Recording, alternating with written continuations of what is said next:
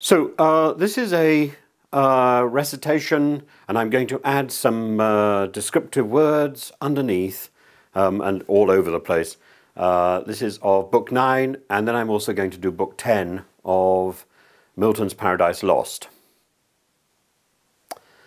So Book 9 tells us about Satan getting to Eden and taking on the form of a serpent and then persuading Eve to eat the fruit.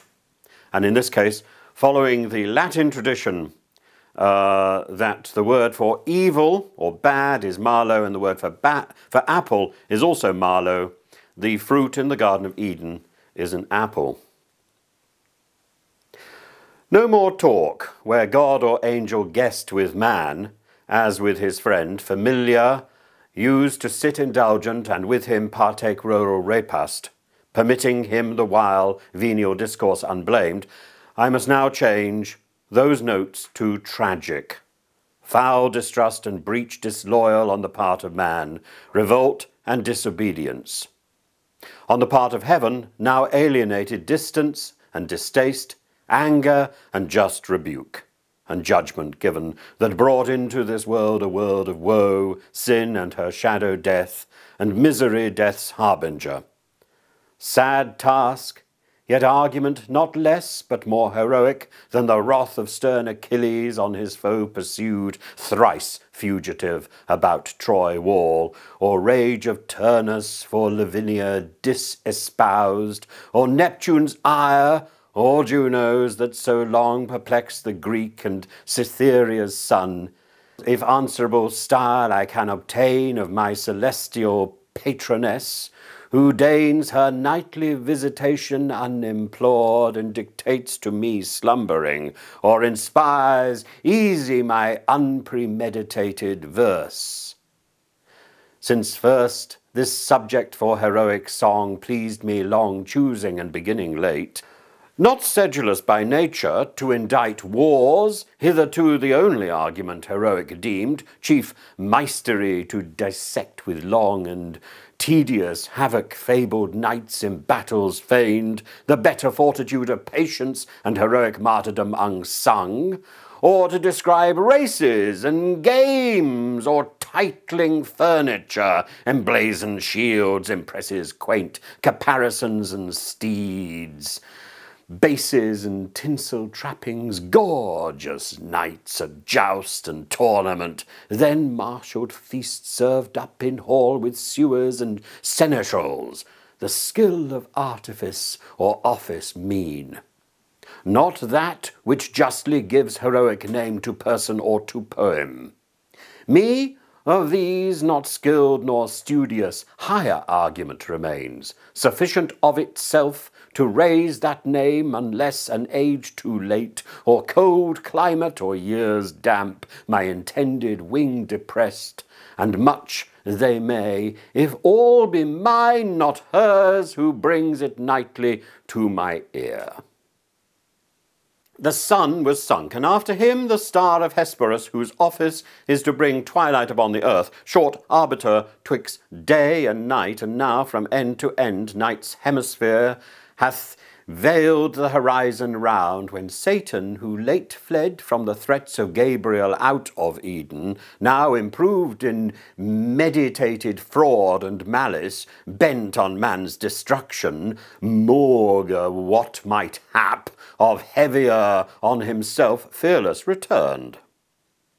By night he fled, and at midnight returned, from compassing the earth, cautious of day, since Uriel, regent of the sun, descried his entrance and forewarned the cherubim that kept their watch.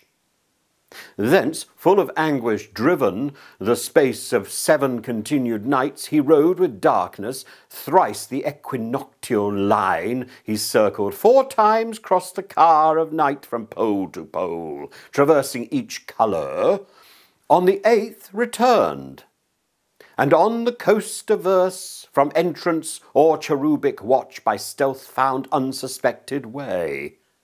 There was a place, now not, though sin, not time, first wrought the change, where Tigris at the foot of paradise into a gulf shot underground till part rose up a fountain by the tree of life. In with the river sunk, and with it rose Satan involved in rising mist, then sought where to lie hid. Sea he had searched, and land, from Eden over Pontus, and the pool Mautis, up beyond the river Ob, downward as far Antarctic, and in length west from Orontes to the ocean-barred Darien, thence to the land where flows Ganges and Indus. Thus the orb he roamed with narrow search, and with inspection deep considered every creature, which of all most opportune might serve his wiles, and found the serpent, subtlest beast of all the field. Him, after long debate, irresolute of thoughts revolved, his final sentence chose fit vessel, fittest imp of fraud, in whom to enter, and his dark suggestions hide from sharpest sight. For, in the wily snake, whatever slights none would suspicious mark, as from his wit and native subtlety proceeding, which in other beasts observed doubt might beget of diabolic power, active within beyond the sense of brute. Thus he resolved, but first from inward grief his bursting passion into plaints thus poured. O earth! How like to heaven, if not preferred more justly, seat worthier of gods, as built with second thoughts, reforming what was old. For what god after better worse would build? Terrestrial heaven, danced round by other heavens that shine, yet bear their bright officious lamps, light above light, for thee alone, as seems in thee concentring all their precious beams of sacred influence. As God in heaven is centre, yet extends to all, so thou centering receivest from all those orbs. In thee, not in themselves, all their known virtue appears productive in herb, plant, and nobler birth of creatures animate with gradual life of growth, sense, reason, all summed up in man. With what delight could I have walked thee round, if I could joy in aught sweet interchange of hill and valley, rivers, woods and plains, now land, now sea, and with shores, with forests crowned, rocks, dens and caves, but I in none of these find place or refuge, and more, I see pleasures about me, so much more I feel torment within me, as from the hateful siege of contraries. All good to me becomes bane, and in heaven much worse would be my state. But neither here seek I, no, nor in heaven to dwell, unless by mastering heavens supreme, nor hope to be myself less miserable by what I seek, but others to make such as I, though thereby worse to me redound. For only in destroying I find ease to my relentless thoughts, and him destroyed or won to what may work his utter loss. For whom all this was made, all this will soon follow. As to him linked in weal or woe, in woe then, that destruction wide may range, to me shall be the glory sole among the infernal powers, in one day to have marred what the Almighty styled 6 days and nights continued making, and who knows how long before had been contriving. Though perhaps not longer, then, since I in one night freed from servitude inglorious, well nigh half the angelic name, and thither left the throng of his adorers. He, to be avenged, and to repair his numbers thus impaired, whether such virtue spent of old now failed more angels to create, if they at least are his created, or to spite as more determined to advance into our room a creature formed of earth, and him endow, exalted from so base original, with heavenly spoils, our spoils? What he decreed he effected, man he made, and for him built magnificent this world, and earth his seat, him Lord pronounced, and, oh, indignity! Subjected to his service angel wings, and flaming ministers to watch and tend their earthly charge. Of these the vigilance I dread, and to elude thus wrapped in mist, of midnight vapour glide obscure, and pry in every bush and brake, where hap may find the serpent sleeping, in whose mazy folds to hide me, and the dark intent I bring. Oh, foul descent, that I, who erst contended with gods, to sit in the highest, am now constrained into a beast, and mixed with bestial slime, this essence to incarnate and imbute, that to the height of deity aspired. But what will not ambition and revenge descend to? Who aspires must down as low as high he soared, obnoxious first as last to basest things. Revenge, at first though sweet, bitter ere long, back on itself recoils. Let it, I reck not, so it light well aimed, since higher I fall short on him who next provokes my envy, this new favourite of heaven, this man of clay, son of despite, whom us the more to spite his maker raised from dust. Spite, then, with spite is best repaid.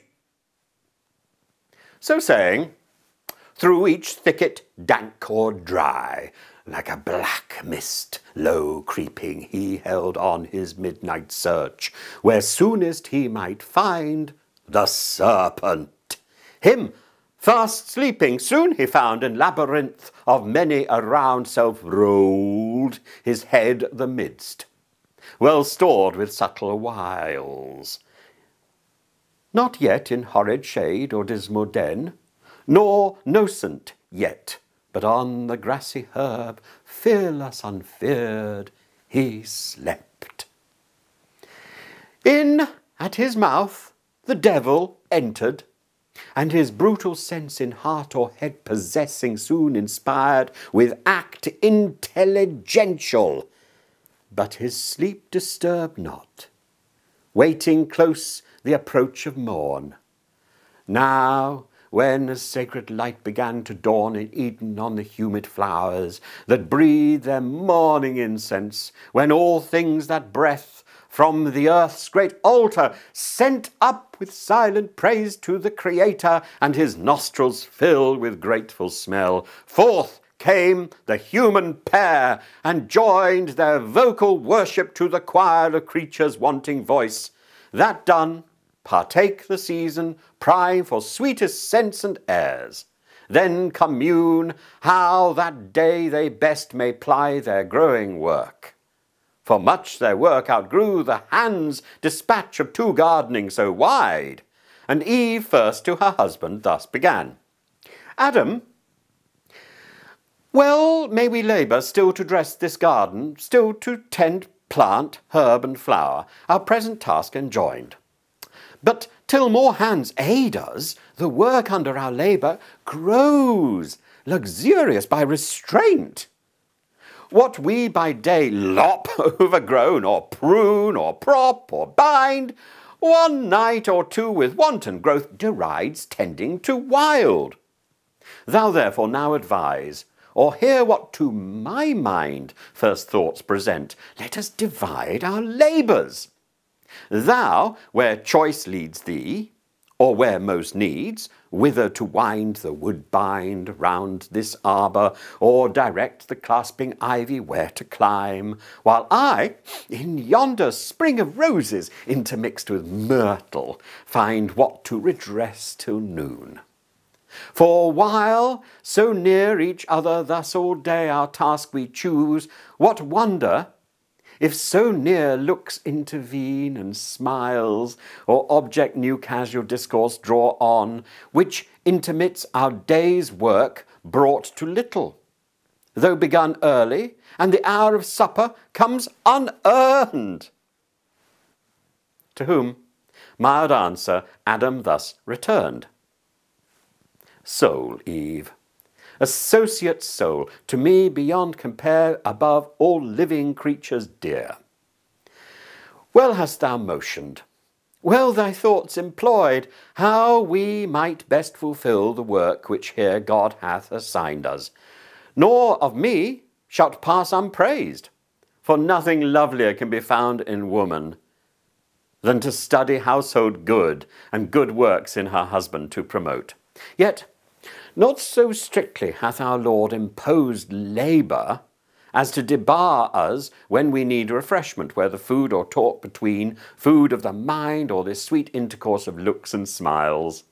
For smiles from reason flow, to brute denied, and are of love the food. Love, not the lowliest end of human life, and not to irksome toil, but to delight he made us, and delight to reason joined. These paths and bowers, doubt not but our joint hands will keep from wilderness with ease, as wide as we need walk, till younger hands ere long assist us. But if much converse perhaps thee satiate, to short absence I could yield. For solitude sometimes is best society, and short retirement urges sweet return. But other doubt possesses me, lest harm befall thee, severed from me. For thou know'st what hath been warned us, what malicious foe, envying our happiness, and of his own despairing, seeks to work us woe and shame by sly assault. And somewhere nigh at hand watches, no doubt, with greedy hope to find his wish and best advantage, us asunder, hopeless to circumvent us joined, where each to other speedy aid might lend at need. Whether his first design be to withdraw our fealty from God, or to disturb conjugal love, then which perhaps no bliss enjoined by us excites his envy more. Or this, or worse, leave not the faithful side that gave thee being, still shades thee and protects. The wife, where danger or dishonour lurks, safest and seemliest by her husband stays, who guards her, and with her the worst endures. To whom the virgin majesty of Eve, as one who loves and some unkindness meets, with sweet austere composure thus replied. Offspring of heaven and earth, and all earth's Lord, that such an enemy we have who seeks our ruin, both by thee informed I learned, and from the parting angel overheard, as in a shady nook I stood behind, just then returned at shut of evening flowers. But that thou shouldst my firmness therefore doubt to God or thee, because we have a foe may tempt it, I expected not to hear his violence, thou fear'st not, being such as we, not capable of death or pain, can either not receive or can repel. His fraud is then thy fear, which pain infers, thy equal fear that my firm faith and love can by his fraud be shaken or seduced. Thoughts which how found thy labour in thy breast, Adam, misthought of her, to thee so dear. To whom, with healing words, Adam replied, Daughter of God and man, immortal Eve, for such thou art, from sin and blame entire. Not diffident of thee do I dissuade thy absence from my sight, but to avoid the attempt itself, intended by our foe. For he who tempts, though in vain, at least asperses thee tempted with dishonour foul, suppose not incorruptible of faith, nor proof against temptation. Thou thyself with scorn and anger wouldst resent the offered wrong, though ineffectual found. Misdeem not then, if such affront I labour to avert from thee alone, which on us both at once the enemy, though bold, will hardly dare, or daring first on me the assault shall light. Nor thou his malice and false guile contemn. Subtle he needs must be, who could seduce angels, nor think superfluous others' aid. I, from the influence of thy looks, receive access in every virtue, in thy sight more wise, more watchful, stronger, if need were, of outward strength, while shame, thou looking on, shame, to be overcome or overreached, would utmost vigour raise, and raised unite. Why shouldst not thou like sense within thee feel when I am present, and thy trial choose with me best witness of thy virtue tried? So spake domestic Adam in his care a matrimonial love. But Eve, who thought less attributed to her faith sincere, thus her reply with accent sweet renewed. If this be our condition, thus to dwell in narrow circuit strained by a foe, subtle or violent, we not endued single with like defence wherever met, how are we happy still in fear of harm? But harm precedes not sin, only our foe tempting affronts us with his foul esteem of our integrity. His foul esteem sticks no dishonour on our front, but turns foul on himself. Then wherefore should or feared by us? Who rather double honour gain from his surmise prove false, find peace within, favour from heaven, a witness from the event. And what is faith, love, virtue unassayed, alone without exterior help sustained? Let us not then suspect our happy state left so imperfect by the Maker wise, as not secure to single or combined. Frail is our happiness, if this be so, and Eden were no Eden thus exposed. To whom thus Adam fervently replied, O woman, best are all things as the will of God ordained them. His creating hand nothing imperfect or deficient left of all that he created, much less man, or aught that might his happy state secure from outward force. Within himself, against his will, he can receive no harm, but God left free the will. For what obeys reason is free, and reason he made right.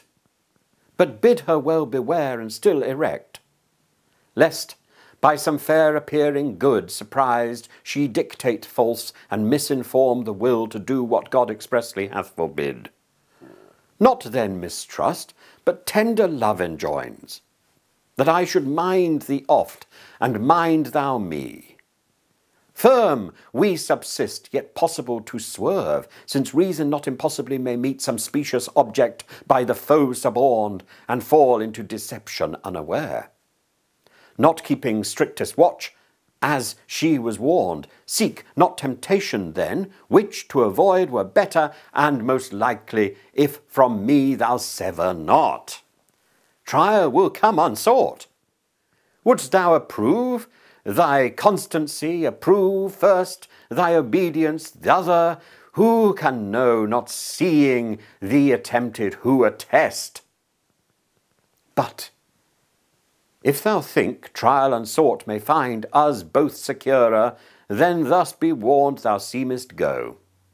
For thy stay not free absents thee more. Go in thy native innocence, rely on what thou hast of virtue, summon all, for God toward thee hath done his part, do thine. So spake the patriarch of mankind, but Eve persisted, yet submiss, though last, replied. With thy permission then, and thus forewarned chiefly by what thy own last reasoning words touched only, that one trial, when least sought, may find us both perhaps far less prepared, the willinger I go, nor much expect a foe so proud, will first the weaker seek.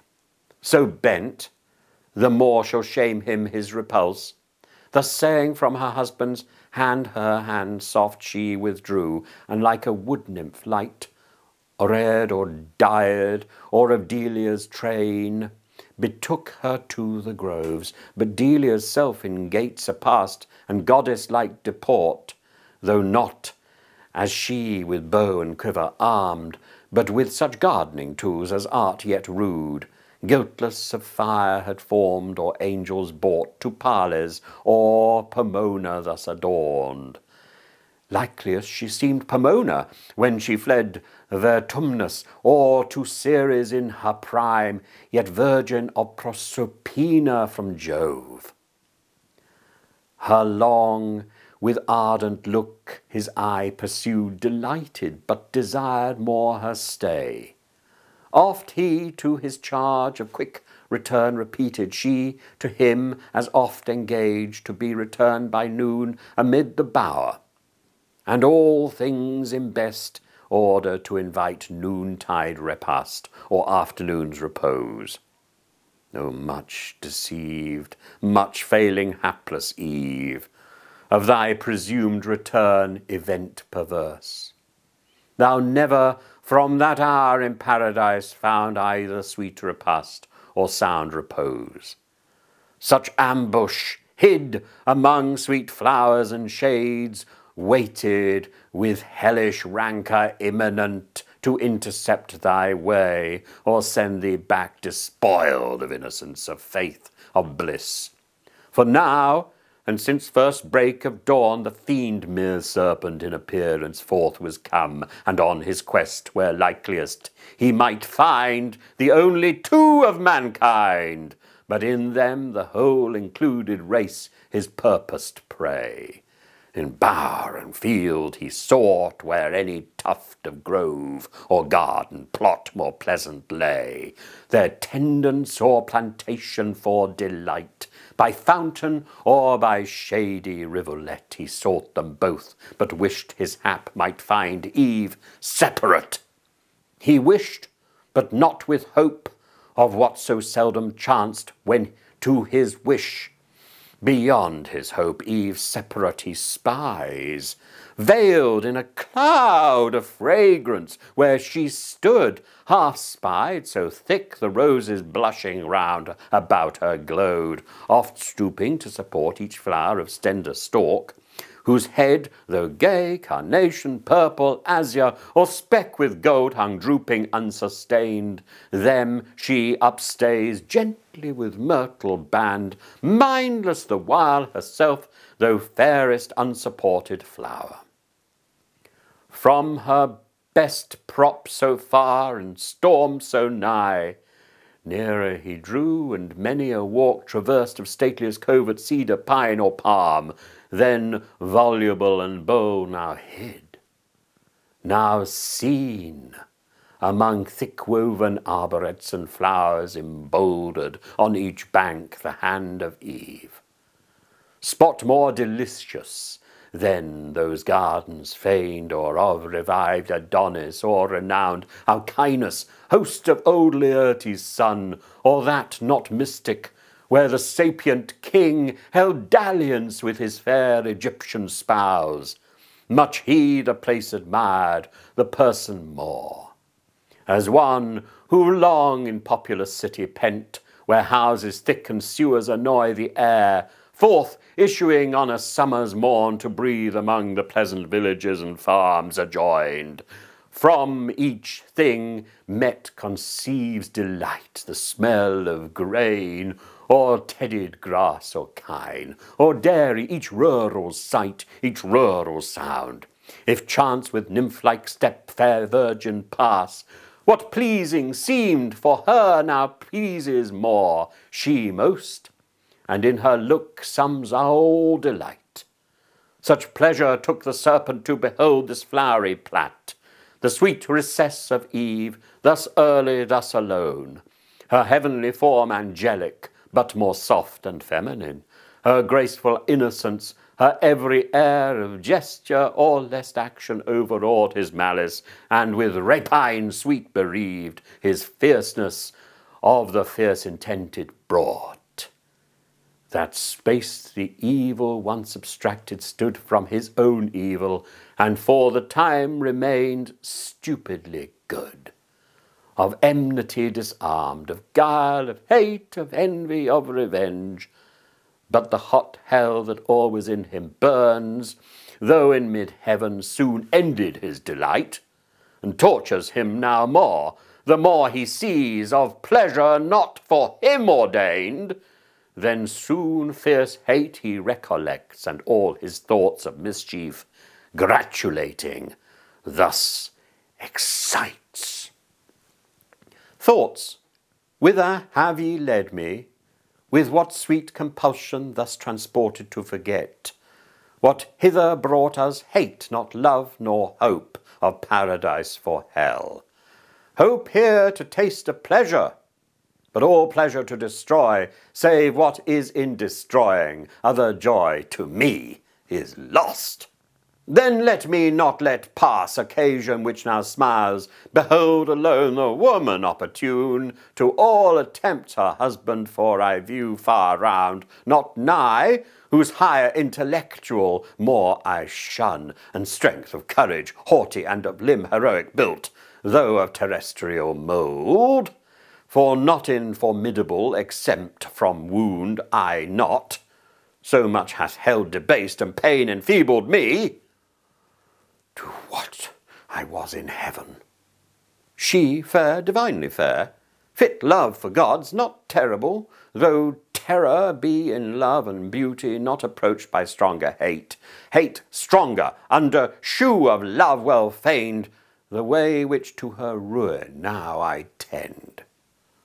So spake the enemy of mankind, enclosed in serpent, inmate bad, and toward Eve addressed his way, not with indented wave prone on the ground as since, but on his rear, circular base of rising folds that toward fold above fold, a surging maze, his head crested aloft, and carbuncle his eyes, with burnished neck of verdant gold, erect amidst his circling spires that on the grass floated redundant.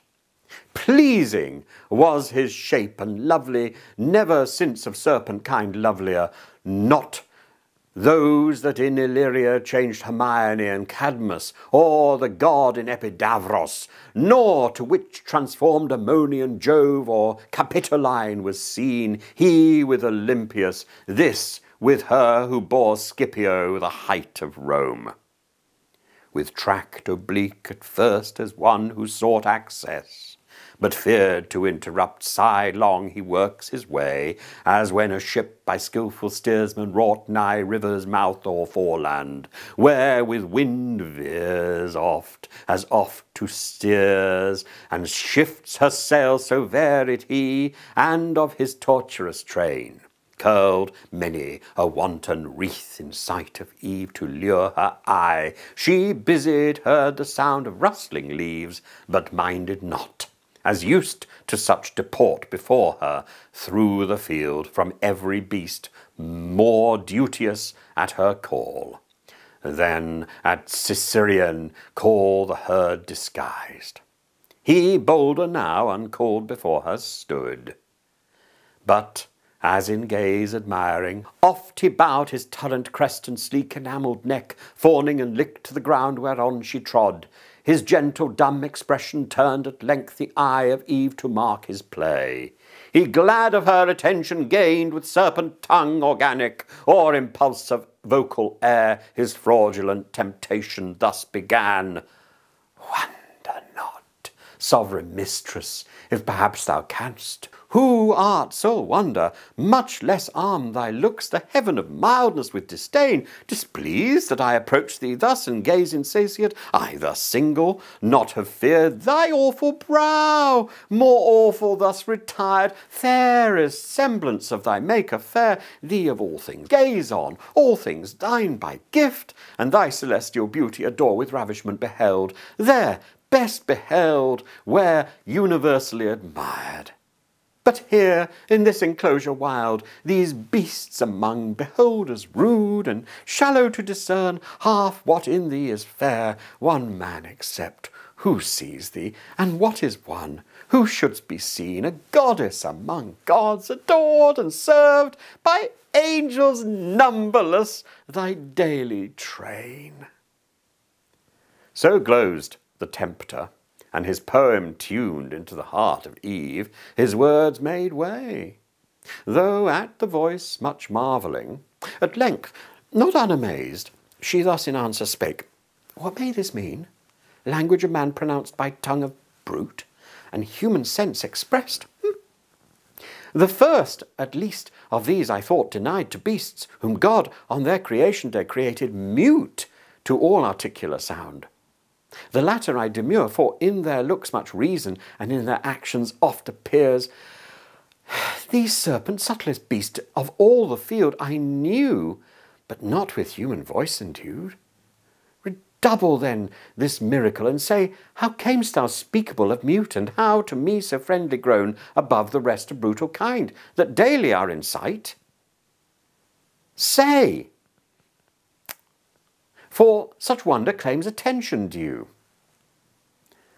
To whom the guileful tempter thus replied, Empress of this fair world resplendent Eve, easy to me it is to tell thee all what thou command'st, and right thou shouldst be obeyed. I was at first as other beasts that graze the trodden herb, of abject thoughts and low, as was my food, nor aught but food discerned, or sex, and apprehended nothing high, till on a day, roving the field, I chanced a goodly tree far distant to behold, loaden with fruit of fairest colours mixed, ruddy and gold. I nearer drew to gaze, when from the boughs a savoury odour blown, grateful to appetite, more pleased my sense than smell of sweetest fennel, or the teats of ewe or goat dropping with milk at even, unsucked of lamb or kid that tend their play, to satisfy the sharp desire I had of tasting those fair apples. I resolve not to defer, hunger and thirst at once, powerful persuaders quickened at the scent of that alluring fruit, urged me so keen. About the mossy trunk I wound me soon, for high from ground the branches would require thy utmost reach, or Adam's. Round the tree all other beasts that saw with like desire, longing and envying stood, but could not reach. Amid the tree now got where plenty hung, tempting so nigh, to pluck and eat my fill I spared not, for such pleasure till that hour at feed or fountain never had I found. Sated at length, ere long I might perceive strange alteration in me, to degree of reason in my inward powers, and speech wanted not long, though to this shape retained. Thenceforth to speculations high or deep I turned my thoughts, and with capacious mind considered all things visible in heaven, or earth, or middle, all things fair and good. But all that fair and good in thy divine semblance, and in thy beauteous heavenly ray united, I beheld no fair to thine equivalent or second, which compelled me thus, though importune perhaps, to come and gaze and worship thee, of right declared sovereign of creatures, universal dame. So talked the spirited sly snake, and Eve, yet more amazed, unwary, thus replied, Serpent, thy overpraising leaves in doubt the virtue of that fruit in thee first proved. But say, where grows the tree? From hence how far? For many are the trees of God that grow in paradise, and various, yet unknown to us, in such abundance lies our choice. As leaves a greater store of fruit untouched, still hanging incorruptible, till men grow up to their provision, and more hands help to disburden nature of her birth.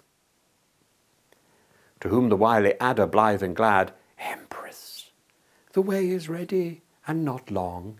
Beyond a row of myrtles on a flat, fast by a fountain, one small thicket past of blowing myrrh and balm. If thou accept my conduct, I can bring thee hither soon. Lead then, said Eve. He, leading swiftly, rolled in tangles and made intricate seams straight to mischief swift. Hope elevates and joy brightens his crest, as when a wandering fire, compact of unctuous vapour, which the night condenses, and the cold environs round, kindled through agitation to a flame, which oft, they say, some evil spirit attends hovering and blazing with delusive light, misleads the amazed night wanderer from his way to bogs and mires, and oft, through pond or pool, they're swallowed up and lost from succour far. So glistened the dire snake, and into fraud led Eve, our credulous mother, to the tree of prohibition, root of all our woe. Which, when she saw, thus to her guide she spake, Serpent, we might have spared our coming hither. Fruitless to me, though fruit be here to excess, the credit of whose virtue rest with thee, wondrous indeed if cause of such effects. But of this tree we may not taste nor touch. God so commanded, and left that command sole daughter of his voice. The rest we live law to ourselves, our reason is our law. To whom the tempter guilefully replied, Indeed, hath God then said that of the fruit of all these garden trees ye shall not eat, yet lords declared of all in earth or air? To whom thus Eve, yet sinless, of the fruit of each tree in the garden we may eat, but of the fruit of this fair tree amidst the garden God hath said, Ye shall not eat thereof, nor shall ye touch it, lest ye die. She scarce had said, though brief, when now more bold the tempter, but with show of zeal and love to man and indignation at his wrong, new part puts on, and as to passion moved, fluctuates disturbed yet comely, and in act raised, as of some great matter to begin, as when of old some orator renowned in Athens or free Rome, where eloquence flourished, since mute, to some great cause addressed, stood in himself collected, while each part motion, each act one audience, ere the tongue sometimes in height began, as no delay of preface brooking through his zeal of right, so standing moving, or to height upgrown, the tempter all impassioned thus began, O sacred, wise, and wisdom-giving plant, mother of science, now I feel thy power within me clear, not only to discern things in their causes, but to trace the ways of highest agents, deemed however wise. Queen of this universe, do not believe those rigid threats of death. Ye shall not die. How should ye? By the fruit? It gives you life to knowledge. By the threatener, look on me, me who have touched and tasted, yet both live.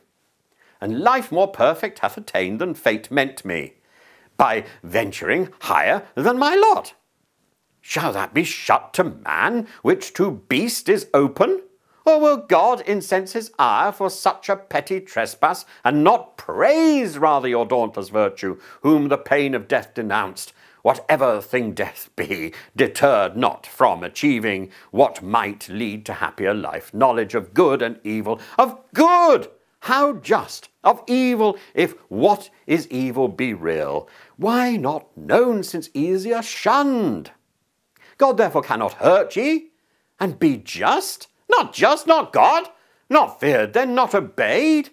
Your fear itself of death removes the fear. Why then was this forbid? Why but to awe? Why but to keep ye low and ignorant his worshippers?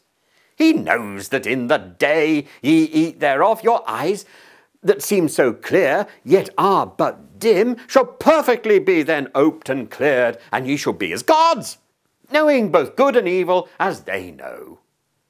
That ye should be as gods, since I, as man, eternal man, is but proportion meet, I of brute human, ye of human gods.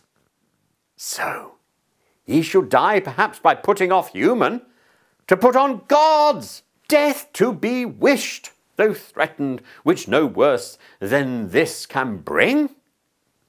And what are gods the man may not become as they, participating godlike food.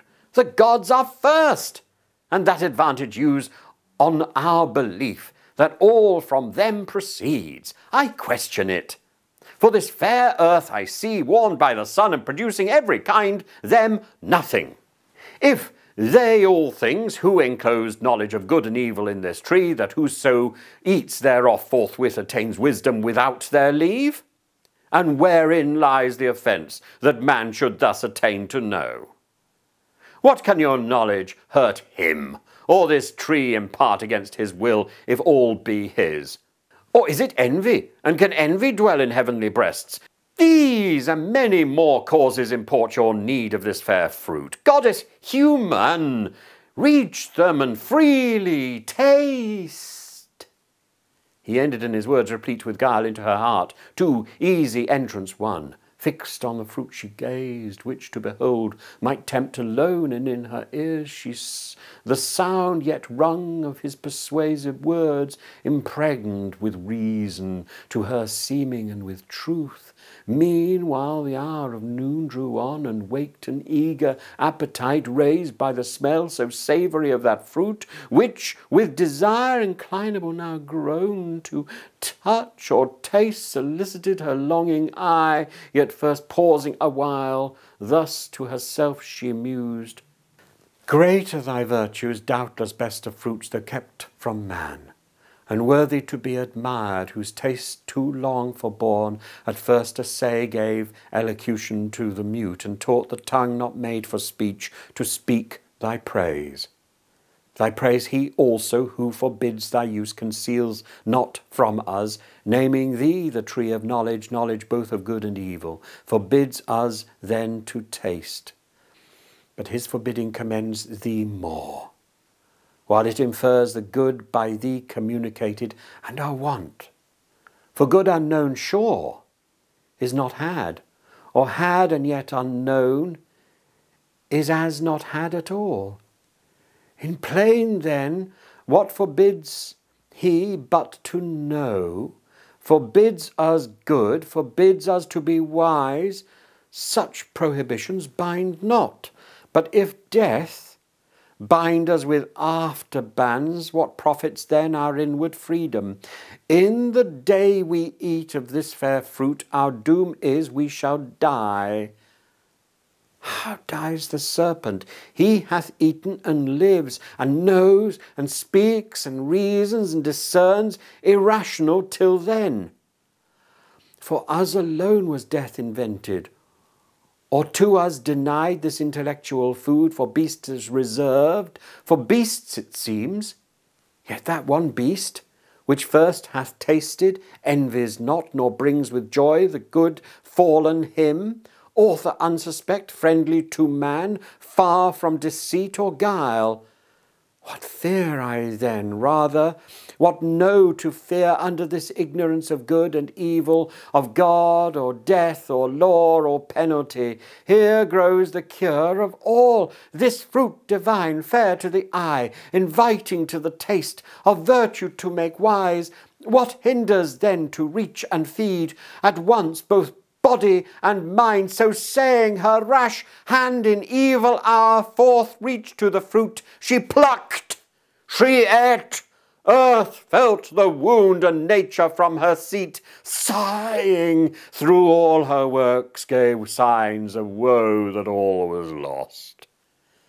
Back to the thicket slunk the guilty serpent, and well might, for Eve, intent now wholly on her taste, naught else regarded such delight till then it seemed, in fruit she never tasted, whether true or fancied, so through expectation high of knowledge, nor was Godhead from her thought. Greedily she engorged without restraint, and knew not eating death. Satiate at length and heightened as with wine, jocund and boon, thus to herself she pleasingly began.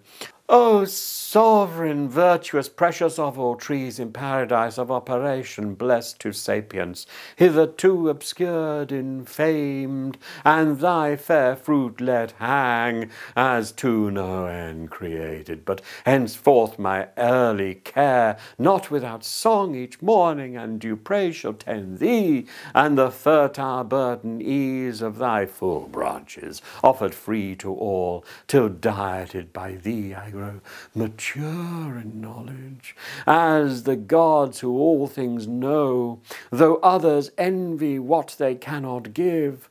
For had the gift been theirs, it had not here thus grown. Experience next to thee I owe best guide, not following thee I had remained in ignorance. Thou open'st wisdom's way and givest access, though secret she retire, and I perhaps am secret. Heaven is high, high and remote to see, from thence distinct each thing on earth, and other care perhaps may have diverted from continual watch our grateful bidder, safe with all his spies about him. But to Adam in what sort shall I appear? Shall I to him make known as yet my change, and give him to partake full happiness with me? Or rather not, and keep the odds of knowledge in my power without co-partner? So to add what once in female sex, the more to draw his love, and render me more equal, and perhaps a thing not undesirable, sometimes superior. For inferior who is free? This may be well. But what if God hath seen and death ensue? Then I shall be no more, and Adam wedded to another Eve shall live with her enjoying, I extinct? A death to think. Confirmed then I resolve, Adam shall share with me in bliss or woe. So dear I love him, that with him all deaths I could endure, without him live no life. So saying, from the tree her steps she turned, but first low reverence don, as to the power that dwelt within, whose presence had infused into the plant sciential sap, derived from nectar, drink of gods. Adam the while, waiting desirous her return, had wove of choicest flowers a garland to adore her tresses, and her rural labours crown, as reapers oft are wont, their harvest queen. Great joy he promised to his thoughts, and new solace in her return so long delayed. Yet oft his heart, divine of something ill, misgave him. He the faltering measure felt, and forth to meet her went the way she took that morn when first they parted. By the tree of knowledge he must pass, there he her met, scarce from the tree returning, in her hand a bough of fairest fruit that downy smiled, new gathered, and ambrosial smell diffused. To him she hasted. In her face excuse came prologue, and apology to prompt, which with bland words at will she thus addressed. Hast thou not wounded Adam at my stay? Thee I have missed, and thought it long, deprive thy presence, agony of love till now not felt, nor shall be twice, for evermore mean I to try what rash untried I sought, the pain of absence from thy sight. But strange hath been the cause, and wonderful to hear, this tree is not, as we were told, a tree of danger tasted, nor to evil unknown opening the way, but of divine effect to open eyes and make them gods who taste. And hath been tasted such, the serpent wise, or not restrained as we, or not obeying, hath eaten of the fruit and is become not dead as we were threatened, but thenceforth endued with human voice and human sense, reasoning to admiration, and with me persuasively hath so prevailed that I have also tasted, and have also found the effects to correspond. Opener mine eyes, dim, erst dilated spirits, ampler heart, and growing up to Godhead, which for thee chiefly I sought, without thee can despise. For bliss, as thou hast part, to me is bliss, tedious unshared with thee, and odious soon. Thou therefore also taste an equal lot, may join as equal joy as equal love, lest thou, not tasting different degree, disjoin us, and I then too late renounce deity for thee, when fate will not permit. Thus Eve, with countenance blithe, her story told, but in her cheek distemper flushing growed. On the other side, Adam, soon as he heard the fatal trespass done by Eve, amazed, astonished, stood and blank, with horror chill ran through his veins, and all his joints relaxed. From his slack hand the garland wreathed for Eve down dropped, and all the faded roses shed. Speechless he stood and pale, till thus at length, first to himself he inward silent broke. O fairest of creation, last and best of all God's works, creature in whom excelled whatever can to sight or thought be formed, holy, divine, good, amiable, or sweet. How art thou lost? How on a sudden lost? Defaced, deflowered, and now to death devote? Rather, how hast thou yielded to transgress the strict forbiddance? How to violate the sacred fruit forbidden? Some cursed fraud of enemy hath beguiled thee, yet unknown, and me with thee hath ruined, for with thee certain my resolution is to die. How can I live without thee? How forgo the sweet converse and love so dearly joined, to live again in these wild woods forlorn? Should God create another Eve, and I another river ford, yet loss of thee would never from my heart, no, I feel the link of nature draw me, flesh of flesh, bone of my bone thou art, and from thy state mine never shall be parted bliss or woe. So having said, as one, from sad dismay recomforted, and afterthoughts disturbed, submitting to what seemed remediless, thus in calm mood his words to Eve he turned. Bold deed thou hast presumed, adventurous Eve, and peril great provoked. Who thus hath dared? Had it been only coveting to eye that sacred fruit, sacred to abstinence, much more to taste it under ban to touch, but past who can recall or done undo, not God omnipotent nor fate, yet so perhaps thou shalt not die, perhaps the fact is not so heinous now, for tasted fruit, profaned first by the serpent, by him first made common and unhallowed ere our taste, nor yet on him found deadly. He yet lives as thou saidst, and gains to life as man, higher degree of life, inducement strong to us, as likely tasting to attain proportional assent, which cannot be but to be gods, or angels, demigods. Nor can I think that God, creator wise, though threatening, will in earnest so destroy us, his prime creatures, dignified so high, set over all his works, which in our fall for us created, needs with us must fail, dependent made. So God shall uncreate, be frustrate, do undo, and labour lose, nor well conceived of God, who through his power creation could repeat, yet would be loath us to abolish, lest the adversary triumph and say, fickle their state whom God most favours. Who can please him long? Me first he ruined, now mankind. Whom will be next? Matter of scorn, not to be given the foe. However, I with thee have fixed my lot, certain to undergo like doom if death consort with thee. Death is to me as life.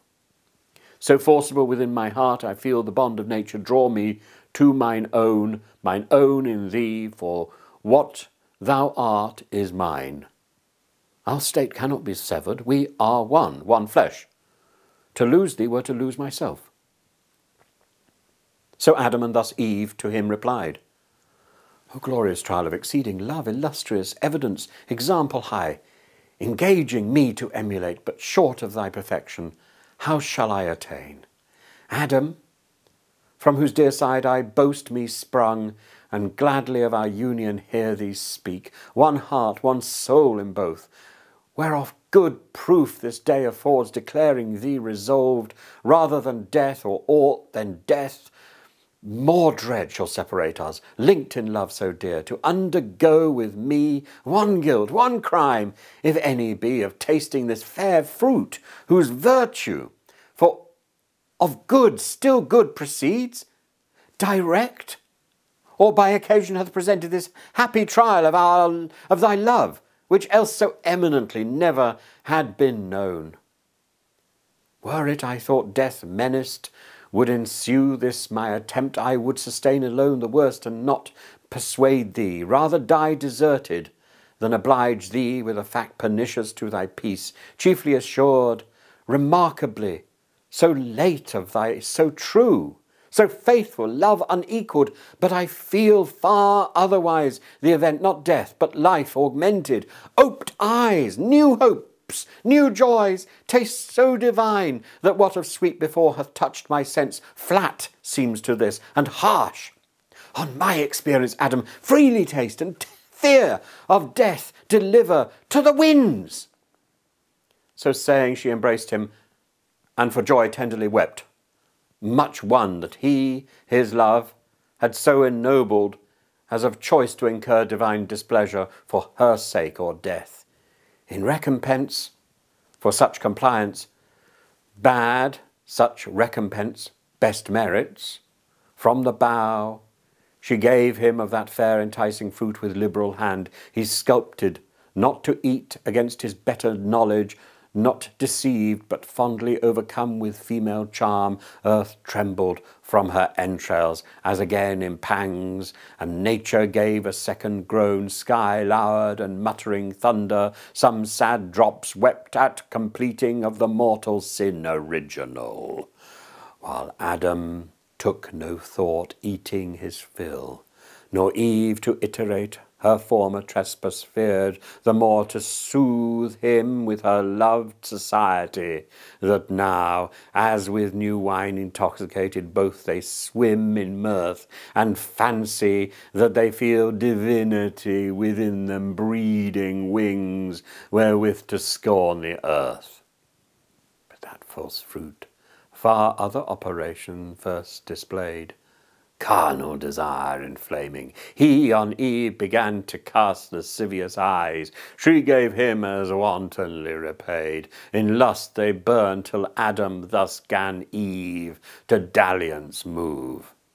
Eve, now I see thou art exact of taste and elegant, of sapience no small part, since to each meaning savour we apply, and palate call judicious. I the praise yield thee, so well this day thou hast purveyed. Much pleasure we have lost, while we abstain from this delightful fruit, nor known till now true relish tasting. If such pleasure be in things to us forbidden, it might be wished, for this one tree had been forbidden 10. But come so well refreshed, now let us play, as meet is after such delicious fare.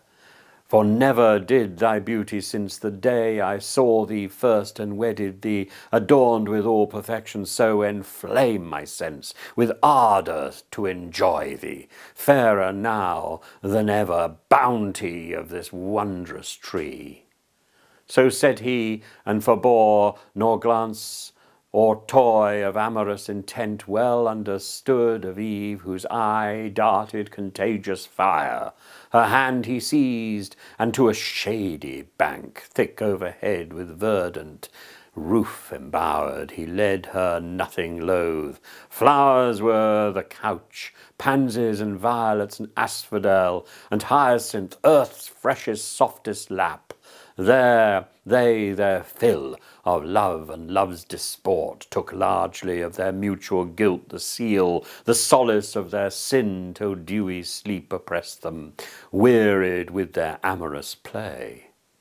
Soon, as the force of that fallacious fruit that with exhilarating vapour bland about their spirits had played, and inmost powers made air, was now exhaled, and grosser sleep bred of unkindly fumes, with conscious dreams encumbered, now had left them. Up they rose as from unrest, and each the other viewing, soon found their eyes how oped, and their minds how darkened innocence, that as a veil had shadowed them from knowing ill was gone. Just confidence and native righteousness and honour from about them naked left, to guilty shame he covered, but his robe uncovered more. So rose the Danite strong, Herculean Samson, from the harlot lap of Philistine Delilah, and waked shorn of his strength. They destitute and bare of all their virtues, silent and in face confounded, long they sat as strucken mute, till Adam, though not less than Eve abashed, at length gave utterance to these words constrained. Eve, in evil hour thou didst give ear to that false worm, of whomsoever taught to counterfeit man's voice, true in our fall, false in our promised rising. Since our eyes opened, we find indeed, and find we know both good and evil, good lost and evil got, bad fruit of knowledge, if this be to know, which leaves us naked thus, of honour void, of innocence, of faith, of purity, our wonted ornaments now soiled and stained, and in our faces evident the signs of foul concupiscence, whence evil's store. Even shame, the last of evils, and of the first be sure. Then how shall I behold the face thenceforth of God or angel, erst with joy and rapture so oft beheld? Those heavenly shapes will dazzle now this earthly, with their blaze insufferably bright. Oh, might I here in solitude live savage, in some glade obscured, where highest woods impenetrable to star or sunlight spread their umbrage broad and brown as evening. Cover me, yet pines, ye cedars, with innumerable boughs. Hide me, where I may never see them more. But let me now, as in bad plight, devise what best may from the present serve to hide the parts of each the other, that seem most to shame obnoxious and unseemliest seen. Some tree, whose broad smooth leaves together sewed and girded on our loins, may cover round those middle parts, that this newcomer shame there sit not and reproach us as unclean. So counselled he, and both together went into the thickest wood. There soon they chose the fig tree, not that kind for fruit renowned, but such as this day to Indians known as Malabar, or Deccan, spreads her arms branching so broad and long, that in the ground the bended twigs take root, and daughters grow about the mother tree, a pillared shade, high overarched, and echoing walks between. There oft the Indian herdsman, shunning heat, shelters in cool, and tends his pasturing herds at loopholes cut through the thickest shade.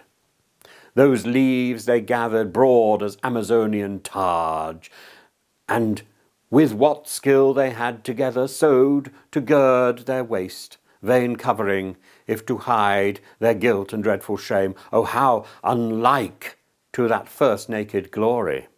Such of late Columbus found the American so girt with feathered signature, naked else and wild among the trees on isles and woody shores.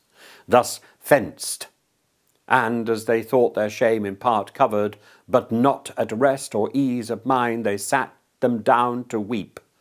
Not only tears rained at their eyes, but high winds worse within began to rise, high passions, anger, hate, mistrust, suspicion, discord, and shook sore their inward state of mind. Calm religion once, and full of peace, now tossed and turbulent, for understanding ruled not, and the will heard not her law, both in subjection now to sensual appetite, who from beneath usurping over sovereign reason claimed superior sway. From thus distempered breast Adam, estranged in look and altered style, speech intermittent, thus to Eve renewed, would thou hadst hearkened to my words, and stayed with me, as I besought thee, when that strange desire of wandering this unhappy morn, I know not whence, possessed thee. We had then remained still happy, not as now despoiled of all our good, shame naked, miserable. Yet none henceforth seek needless cause to approve the faith they owe. When earnestly they seek such proof conclude, they then begin to fail. To whom soon, moved with touch of blame, thus Eve, what words have passed thy lips, Adam, severe, imputest thou that to my default, or will of wandering, as thou call'st it, which who knows but might as ill have happed thou being by? Or to thyself, perhaps, hadst thou been there? Or hear the attempt, thou couldst not have discerned fraud in the serpent, speaking as he spake, no ground of enmity between us known. Why he should mean me ill or seek to harm, was I to have never parted from thy side? As good have grown there still a lifeless rib, being as I am, why didst not thou, the head, command me absolutely not to go, going into such danger, as thou saidst? Too frail, then, thou didst not much gainsay? Nay, didst permit, approve, and fair dismiss? Hadst thou been firm and fixed in thy dissent, neither had I transgressed, nor thou with me. To whom then, first incensed, Adam replied, Is this the love, is this the recompense of mine to thee, ungrateful Eve, expressed immutable, when thou wert lost, not I, who might have lived and joyed immortal bliss, yet willingly chose rather death with thee? And am I now upbraided as the cause of thy transgressing? Not enough severe, it seems, in thy restraint. What could I more? I warned thee, I admonished thee, foretold the danger and the lurking enemy that lay in wait. Beyond this had been force, and force upon free will here hath no place. But confidence then bore thee on, secure either to meet no danger or to find matter of glorious trial. And perhaps I also erred in overmuch admiring what seemed in thee so perfect, that I thought no evil durst attempt thee. But I rue that error now, which is become my crime, and thou the accuser. Thus it shall befall him who, to worth in women over trusting, lets her will rule. Restraint she will not brook, and left to herself, if evil thence ensue, she first his weak indulgence will accuse. Thus they in mutual accusation spent the fruitless hours, but neither self-condemning, and of their vain contest appeared no end. Book 10 of Milton's Paradise Lost. This deals with the consequence of Adam and Eve eating the fruit in the garden. Meanwhile, the heinous and despiteful act of Satan done in paradise, and how he and the serpent had perverted Eve, her husband she, to taste the fatal fruit, was known in heaven. For what can scape the eye of God all-seeing, or deceive his heart omniscient, who in all things wise and just, hindered not Satan to attempt the mind of man, with strength entire and free will armed complete, to have discovered and repulsed whatever wiles or foe or seeming friend, for still they knew, and ought to have still remembered the high injunction not to taste the fruit, whoever tempted. Which they not obeying, incurred, what could they less, the penalty and manifold in sin deserved to fall. Up in heaven, from paradise in haste the angelic guards ascended, mute and sad for man, for of his state by this they knew, much wondering how the subtle fiend had stolen entrance unseen. Soon, as the unwelcome news from earth arrived at heaven gate, displeased all were who heard. Dim sadness did not spare that time celestial visages, yet mixed with pity violated not their bliss. About the new arrived in multitudes, the ethereal people ran to hear and know how all befell. They towards the throne supreme accountable made haste to make appear, with righteous plea, their utmost vigilance, and easily approved.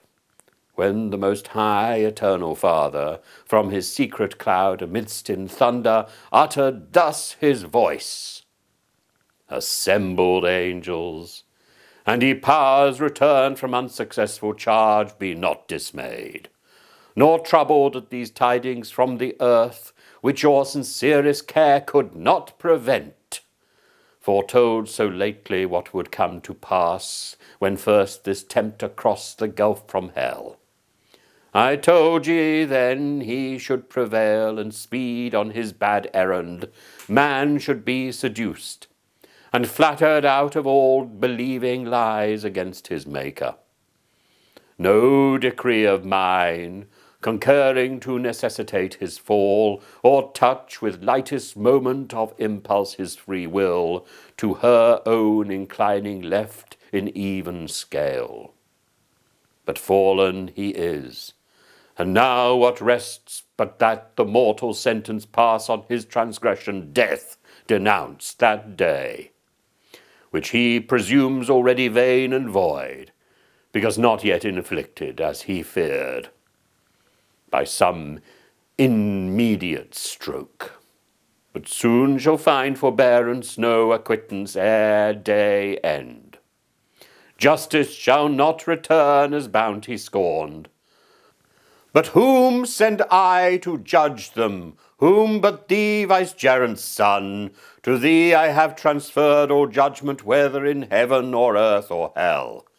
Easy it might be seen that I intend mercy, colleague with justice, sending thee, man's friend, his mediator, his design, both ransom and redeemer voluntary, and destined man himself to judge man fallen. So spake the Father, and unfolding bright toward the right hand his glory, on the sun blazed forth unclouded deity. He full resplendent all his Father manifest expressed, and thus divinely answered mild, Father eternal, thine is to decree, mine both in heaven and earth to do thy will supreme. That thou in me, thy Son beloved, mayst ever rest well pleased. I go to judge on earth these thy transgressors, but thou knowst whoever judged, the worst on me must light, when time shall be, for so I undertook before thee, and not repenting this obtain of right, that I may mitigate their doom on me derived, yet I shall temper so justice with mercy, as may illustrate most them fully satisfied, and thee appease. Attendants none shall need, nor train where none are to behold thy judgment, but the judged those two. The third best absent is condemned, convict by flight and rebel. To all law conviction to the serpent none belongs. Thus saying, from his radiant seat he rose of high collateral glory. Him thrones and powers, princedoms and dominations, ministrant accompanied to heaven gate. From whence Eden and all the coast in prospect lay, down he descended straight. The speed of God's time counts not, though with swiftest minutes winged. Now was the sun in western cadence low from noon, and gentle airs due at their hour to fan the earth now waked, and usher in the evening cool, when he from wrath more cool came, the mild judge and intercessor both to sentence man. The voice of God they heard now walking in the garden by soft winds, brought to their ear. While day declined, they heard, and from his presence hid themselves among the thickest trees, both man and wife to God approaching, thus to Adam called aloud, Where art thou, Adam? Wont with joy to meet my coming seen far off, I missed thee here. Not pleased, thus entertained with solitude, where obvious duty erewhile appeared unsought, or come I less conspicuous? Or what change absents thee? Or what chance detains? Come forth. He came, and with him Eve more loath, though first to offend, discountenanced both and discomposed. Love was not in their looks either to God or to each other, but apparent guilt and shame and perturbation and despair, anger and obstinance and hate and guile, whence Adam, faltering long, thus answered brief, I heard thee in the garden, and of thy voice afraid being naked, hid myself, to whom the gracious judge, without revire, replied, My voice thou oft hast heard, and hast not feared, but still rejoiced. How is it now become so dreadful to thee? How thou art naked? Who hath told thee? Hast thou eaten of the tree whereof I gave thee charge thou shouldst not eat? To whom thus Adam, sore beset, replied, O heaven! In evil strait this day I stand before my judge, either to undergo myself the total crime, or to accuse my other self, the partner of my life, whose failing, while her faith to me remains, I should conceal and not expose to blame by my complaint, but strict necessity subdues me, and calamitous constraint, lest on my head both sin and punishment, however insupportable, be all devolved. Though should I hold my peace, yet thou wouldst easily detect what I conceal. This woman, whom thou madest to be my help, and gavest me as thy perfect gift, so good, so fit, so acceptable, so divine, that from her hand I could suspect no ill, and what she did, whatever in itself her doing seemed to justify the deed, she gave me of the tree, and I did eat. To whom the sovereign presence thus replied, Was she thy God, that her thou didst obey before his voice? Or was she made thy guide superior, or but equal, that to her thou didst resign thy manhood, and the place wherein God set thee above her, made of thee and for thee, whose perfection far excelled hers in all real dignity? Adorned she was indeed, and lovely to attract thy love, not thy subjection. And her gifts were such as under government well seemed unseemly to bear rule, which was thy part and person, hadst thou known thyself aright. So having said, he thus to Eve in few, Say, woman, what is this which thou hast done?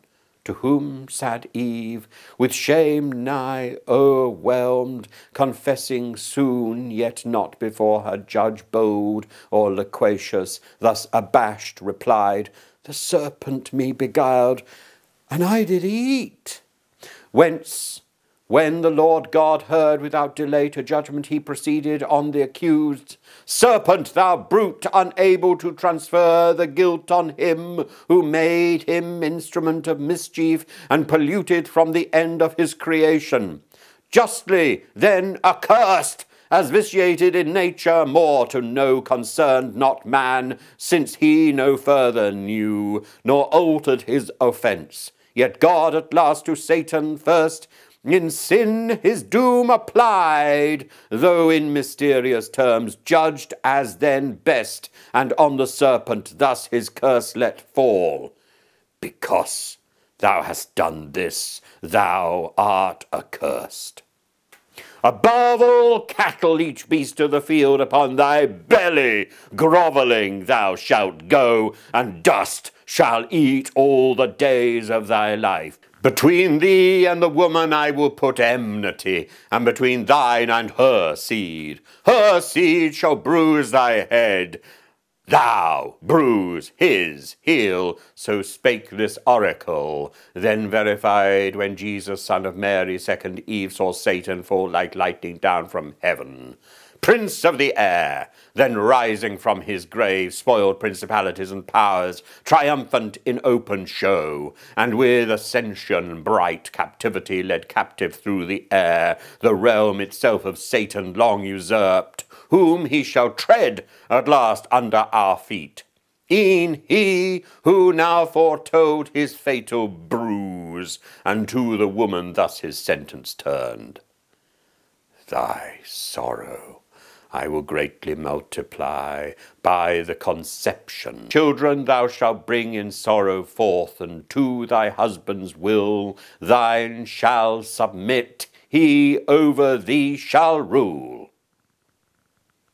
On Adam last thus judgment he pronounced, because thou hast hearkened to the voice of thy wife, and eaten of the tree concerning which I charge thee, saying, Thou shalt not eat thereof.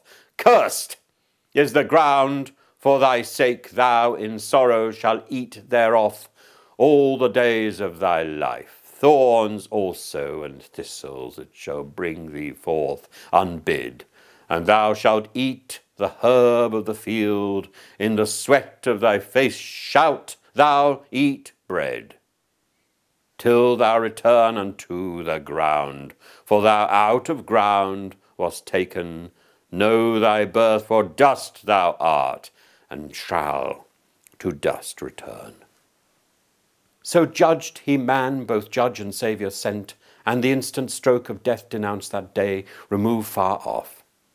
Then pitying how they stood before him naked to the air, that now must suffer change, disdained not to begin thenceforth the form of servant to assume, as when he washed his servants' feet, so now as father of his family he clad their nakedness with skins of beasts or slain, or as the snake with youthful coat repaid, and thought not much to clothe his enemies, nor he their outward only with the skins of beasts, but inward nakedness much more opprobrious, with his robe of righteousness, arraying, covered from his father's sight, to him with swift ascent he up returned, into his blissful bosom reassumed.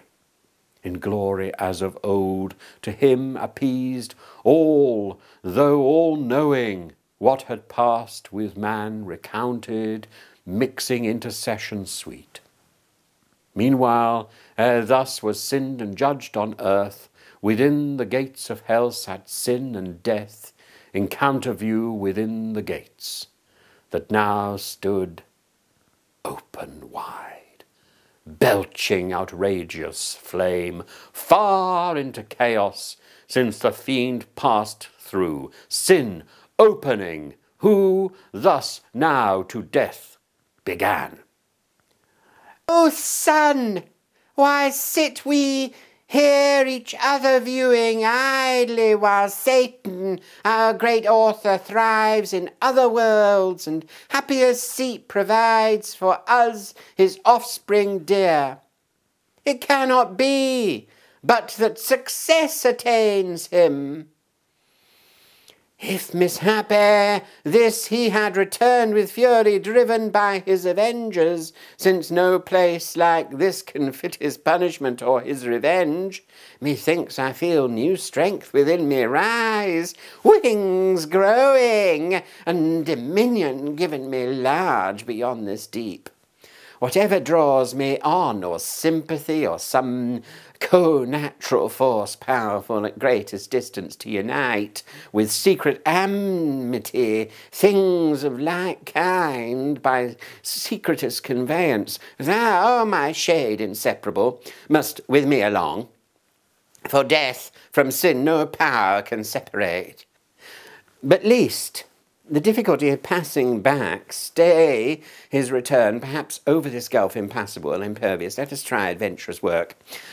Yet to thy power and mine not unagreeable to found a path over this main and from hell to that new world where Satan now prevails, a monument of merit high to all the infernal host, easing their passage hence for intercourse or transmigration, as their lot shall lead. Nor can I miss the way so strongly drawn by this new-felt attraction and instinct. Whom thus the meagre shadow answered soon, Go whither fate and inclination strong leads thee. I shall not lag behind, nor err the way thou leading.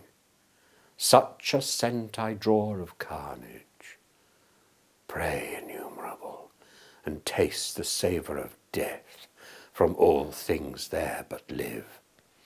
Nor shall I to the work thou enterprisest be wanting, but afford thee equal aid. So saying, with delight he snuffed the smell of mortal change on earth, as when a flock of ravenous fowl, though many a league remote against the day of battle to a field where armies lie encamped, come flying, lured with scent of living carcasses designed for death the following day in bloody fight. So scented the grim feature, and upturned his nostril wide into the mucky air, sagacious of his quarry from so far, then both from out hell gates into the waste wide anarchy of chaos damp and dark flew diverse, and with power their power was great, hovering upon the waters. What they met, solid or slimy, as in raging sea tossed up and down, together crowded drove from each side, shoaling towards the mouth of hell, as when two polar winds blowing averse upon the Cronian sea together drive mountains of ice that stop the imagined way beyond Petsora eastward to the rich Cathian coast. The aggregated soil death with his mace petrific, cold and dry, as with a trident smote, and fixed as firm as Delos floating once, the rest his look bound with Gorgian rigour not to move, and with asphaltic slime, broad as the gate, deep as the roots of hell, the gathered breach they fastened, and the mole immense wrought on over the foaming deep high arched, a bridge of length prodigious joining to the wall immovable of this now fenceless world, forfeit to death. From henceforth a passage broad, smooth, easy, inoffensive, down to hell. So if great things too small may be compared, Xerxes, the liberty of Greece to yoke from Susa, his Memnian palace high came to the sea, and over Hellespont bridging his way, Europe with Asia joined, and scourged with many a stroke the indignant waves. Now had they brought the work by wondrous art pontifical, a ridge of pendant rock over the vexed abyss, following the track of Satan to the self-same place where he first lighted from his wing and landed safe from out of chaos to the other side bare of this round world. With pins of adamant and chains they made it fast.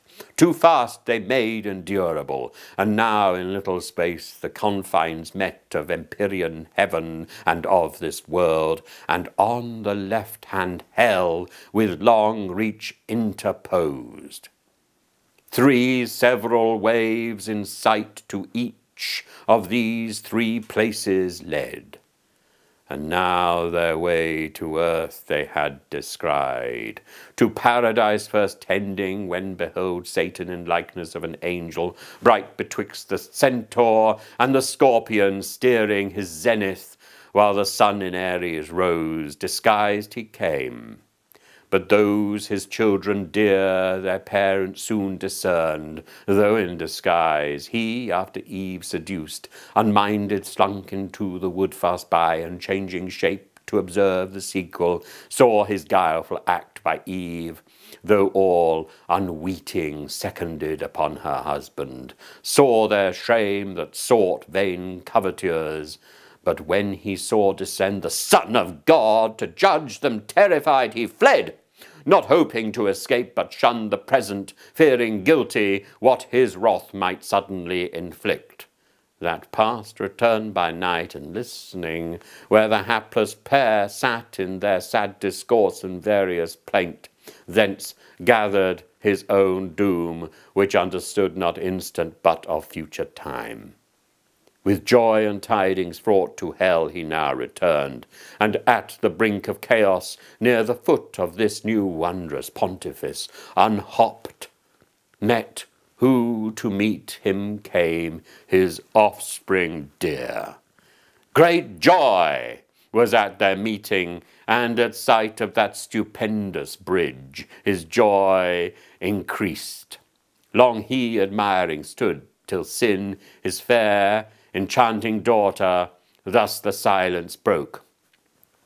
O parent, these are thy magnificent deeds, thy trophies, which thou view'st as not thine own. Thou art their author and prime architect. For I no sooner in my heart divined my heart, which by a secret harmony still moves with thine, joined in connection sweet, that thou on earth hadst prospered, which thy looks now also evidence. But straight I felt, though distant from thee, worlds between, yet felt that I must after thee with this my son. Such fatal consequence unites us three. Hell could no longer hold us in her bounds, nor this unvoyageable gulf obscure detain from following thy illustrious track. Thou hast achieved our liberty, confined within hell gates till now, thou us empowered to fortify thus far, and overlay with this portentous bridge the dark abyss. Thine now is all this world, thy virtue hath won what thy hands builded not, thy wisdom gained with odds which war hath lost, and fully avenged our foil in heaven. Here thou shalt monarch reign, there didst not.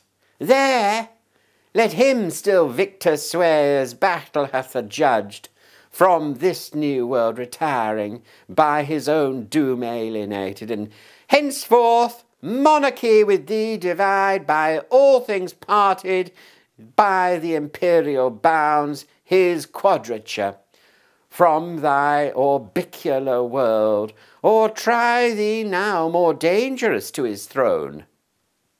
Whom thus the Prince of Darkness answered glad, fair daughter, and thou, son and grandchild both, high proof ye now have given to be the race of Satan, for I glory in the name antagonist of heaven's almighty King, amply have merited of me, of all the infernal empire, that so near heaven's door triumphal with triumphal act hath met, mine with this glorious work, and made one realm, hell, and this world one realm, one continent of easy thoroughfare.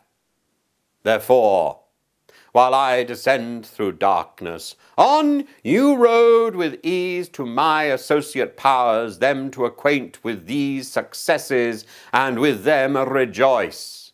You too this way, among these numerous orbs, all yours right down to paradise descend. There dwell and reign in bliss, thence on the earth dominion exercise, and in the air, chiefly on man, so Lord of all declared, him first made your thrall, and lastly kill my substitutes I send ye, and create plenipotent on earth, of matchless might issuing from me. On your joint vigour now my hold of this new kingdom all depends, through sin to death exposed by my exploit. If your joint power prevails the affairs of hell, no detriment need fear. Go and be strong. So saying, he dismissed them. They with speed their course through thickest constellations held, spreading their bane. The blasted stars looked wan, and planets shook. Real eclipse then suffered. The other way Satan went down the causey to hell gate. On either side disparted chaos overbuilt exclaimed, and with rebounding surge the bars assailed that scorned his indignation. Through the gate wide open and unguarded Satan passed, and all about fond desolate, for those appointed to sit there had left their charge, flown to the upper world.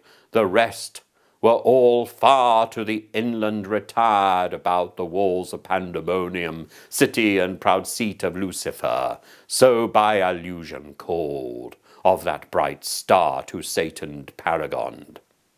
There kept their watch the legions, while the grand in council sat solicitous, what chance might intercept their emperor sent, so he departing gave command, and they observed, as when the Tartar from his Russian foe by Astrakhan over the snowy plains retires, or Bactrian Sophie from the horns of Turkish Crescent leaves all waste beyond the realm of Aludul, in his retreat to Taurus or Caspian. So these the late heaven-banished host left desert utmost hell, many a dark leave reduced, in careful watch round their metropolis, and now expecting each hour their great adventurer from the search of foreign worlds, he through the midst unmarked, in show plebeian angel militant of lowest order passed, and from the door of that Plutonian hell, invisible, ascended his high throne, which under state of richest texture spread. At the upper end was placed in regal lustre. Down a while he sat, and round about him saw unseen. At last, as from a cloud his fulgent head and shape, star bright appeared, or brighter clad, with what permissive glory since his fall was left him, or false glitter. All amazed at that so sudden blaze the Stygian throng bent their aspect, and whom they wished beheld. Their mighty chief returned. Loud was their acclaim. Forth rushed in haste the great consulting peers, raised from their dark divan, and with like joys congratulant approached him, who with hand silence and with these words attention won.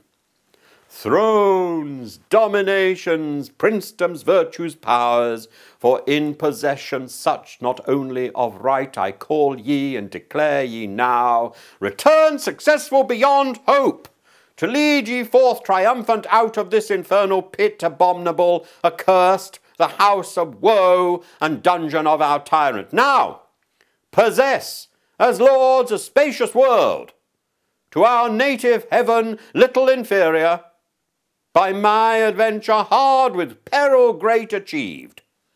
Long were to tell what I have done, what suffered, with what pain voyaged the unreal, vast, unbounded deep of horrible confusion, over which by sin and death a Broadway now is paved to expedite your glorious march. But I toiled out my uncouth passage, forced to ride the intractable abyss, plunged in the womb of unoriginal night and chaos wide, that jealous of their secrets fiercely oppose my journey, strange with clamorous uproar, protesting fate supreme. Thence how I found the new created world which fame in heaven long had foretold, a fabric wonderful of absolute perfection, therein man placed in a paradise, by our exile made happy. Him by fraud I have seduced from his creator, and the more to increase your wonder, with an apple. He thereat offended, worth your laughter, hath given up both his beloved man and all his world to sin and death a prey, and sent to us without our hazard, labour, or alarm, to range in and to dwell, and over man to rule, as over all he should have ruled. True is, me also he hath judged, or rather me not, but the brute serpent in whose shape man I deceived, that which to me belongs is enmity, which he will put between me and mankind. I am to bruise his heel. His seed, when is not set, shall bruise my head. A world who would not purchase with a bruise, or much more grievous pain. He hath the account of my performance. What remains, ye gods, but up and enter now full bliss? So having said, a while he stood, expecting their universal shout and high applause to fill his ear, when contrary he hears on all sides from innumerable tongues a dismal universal hiss, the sound of public scorn. He wondered, but not long had leisure, wondering at himself now more, his visage drawn he felt too sharp and spare, his arms clung to his ribs, his legs entwined each other, thus supplanted down, he fell, a monstrous serpent, on his belly prone, reluctant but in vain. A greater power now ruled him, punished in the shape he sinned.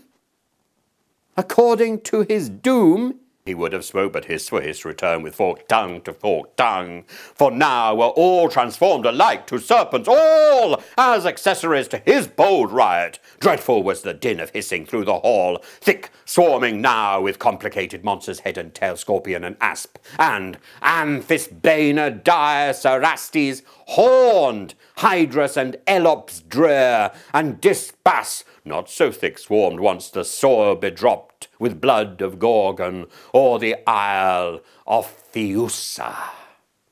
But still greatest he, the midst now dragon grown, larger than whom the sun engendered in the Pythian vale on slime, huge Python, and his power no less he seemed above the rest still to retain.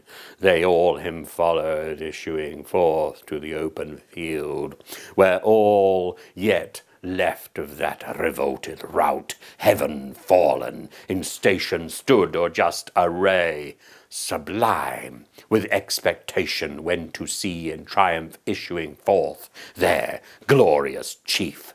They saw, but other sight instead, a crowd of ugly serpents. Horror on them fell with horror sympathy. For what they saw, they felt themselves now changing.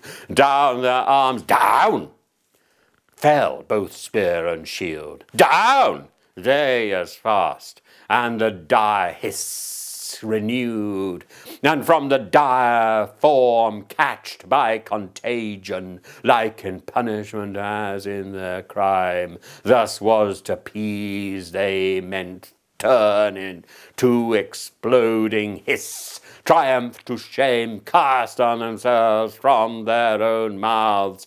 There stood a grove hard by, sprung up with this their change, his will who reigns above to aggravate their penance, laden with fruit like that which grew in paradise, the bait of Eve, used by the tempter. On that prospect strange, their earnest eyes they fixed, imagining for one forbidden tree a multitude now risen, to work them further woe or shame, yet parch with scolding thirst and hunger fierce, though to delude them sent could not abstain, but on they round in heaps, and up the trees climbing sat, thicker than the snaky locks, than curled Megara. Greedily they plucked the fruitage fair to sight, like that which grew near the bituminous lake, where Sodom flamed. This more delusive, not the touch, but taste deceived, they fondly thinking to allay their appetite with gust, instead of fruit chewed bitter ashes, which the offended taste with splattering noise rejected. Oft they assayed hunger and thirst constraining, drugged as oft with hatefullest disrelish, writhe their jaws with soot and cinders filled, so oft they fell into the same illusion, not as man whom they triumphed once lapsed.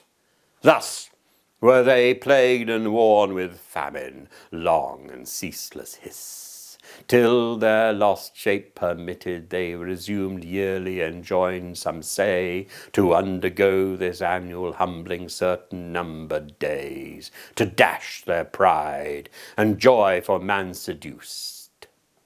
However, some tradition they dispersed among the heathen of their purchase got, and fabled how the serpent whom they called Ophion, with Eurynome, the wide encroaching Eve, perhaps at first the rule of high Olympus, thence by Saturn driven, and Ops, ere yet Dictean Jove was born. Meanwhile, in paradise the hellish pair too soon arrived. Sin, there in power before once actual, now in body, and dwell habitual habitant. Behind her death, close following pace for pace, not mounted yet on his pale horse, to whom sin thus began. Second of Satan, sprung, all-conquering death, what think'st thou of our empire now, though earned with travail difficult? Not better far? Then still at hell's dark threshold to have sat watch, unnamed, undreaded, and thyself half starved. Whom thus the sin-born monster answered soon, to me, who with eternal famine pine, alike is hell or paradise or heaven. Their best, where most I a ravin I may meet, which here, though plenteous, all too little seems to stuff this maw, this vast, unhide-bound core.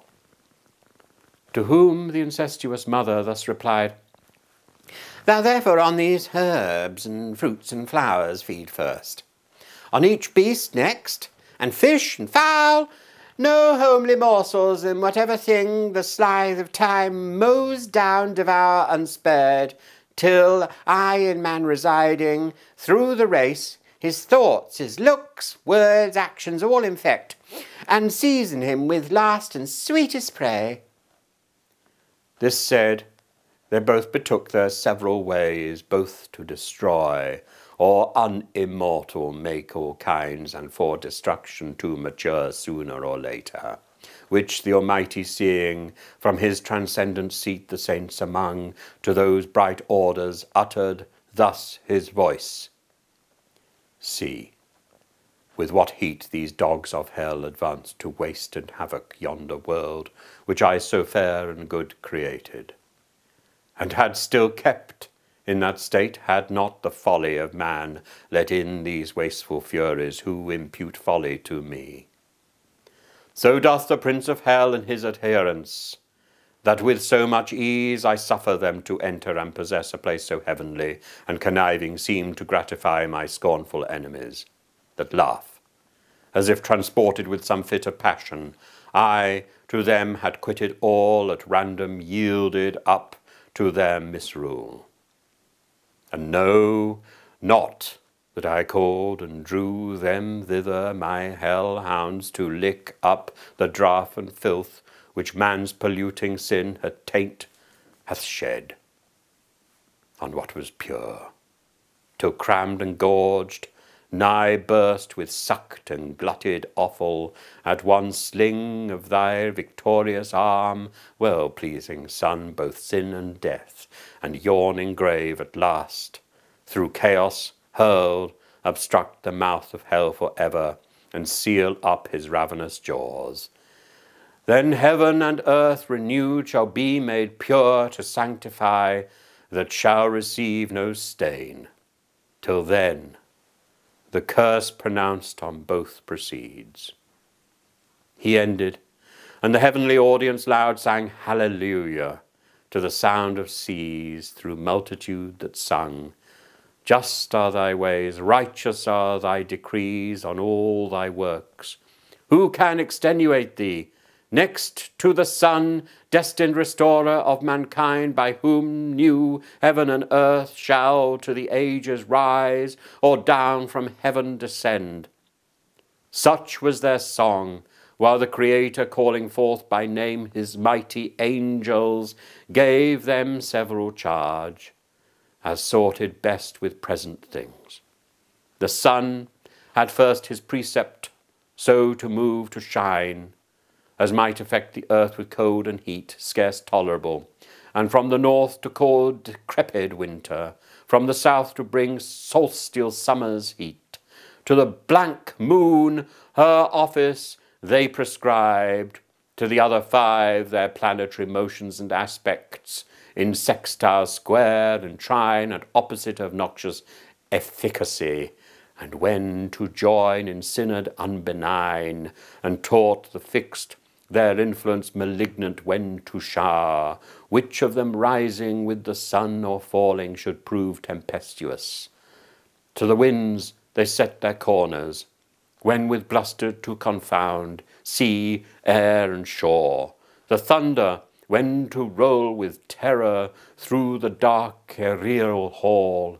Some say he bids his angels turn askance the poles of earth twice 10 degrees and more from the sun's axle. They with labour push to bleak the centric globe. Some say the sun was bid turn reins from the equinoctial road, like distant breadth to Taurus, with the 7 Atlantic sisters and the Spartan twins up to the tropic Crab, thence down amain by Leo and the Virgin, and the scales as deep as Capricorn, to bring in change of seasons to each clime. Else had the spring perpetual smiled on earth with verdant flowers, equal in days and nights, except to those beyond the polar circles.